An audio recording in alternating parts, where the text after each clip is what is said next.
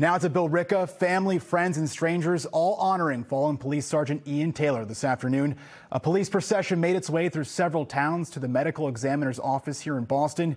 Yesterday, Sergeant Taylor was hit by an excavator. He was working a detail at a construction site. He then died at the hospital. Tonight, many people continuing to show their support outside Town Hall. Our Aaron Logan joins us live there with the latest. And Aaron, obviously emotional out there. Darren, the stories, the prayers, the tears have been nonstop. Some knew Sergeant Taylor personally, others did not. Everyone showing up wants his fellow officers and family to know how truly sorry they are. A police procession Saturday afternoon, hundreds from all over the state showing support for the Billerica Police Department as they make their way from Leahy Hospital in Burlington to the medical examiner's office in Boston, carrying the body of one of their brothers, 49-year-old Sergeant Ian Taylor. I feel like there's a lot of back the blue in Billerica. They're good to us, and now it's time for us to be good to them.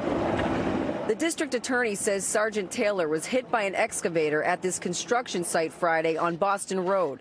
He was trying to navigate this tractor trailer around the site when the excavator was backing up, hitting Taylor. He was taken to the hospital where he later died. This is just another example of, it doesn't have to be a shooting or crime or anything like that. Just 3 hours before the tragic accident, Liz Nigerian says Sergeant Taylor walked her across the street with her two dogs. There was a funeral going by, and he said, "I'm not ignoring you. I'm just doing my job," he said. And I said, "I know you are." I said, "Thank you again." From community members to officers out of uniform showing up with their families to bring flowers and pray. It's clear Billerica is grieving.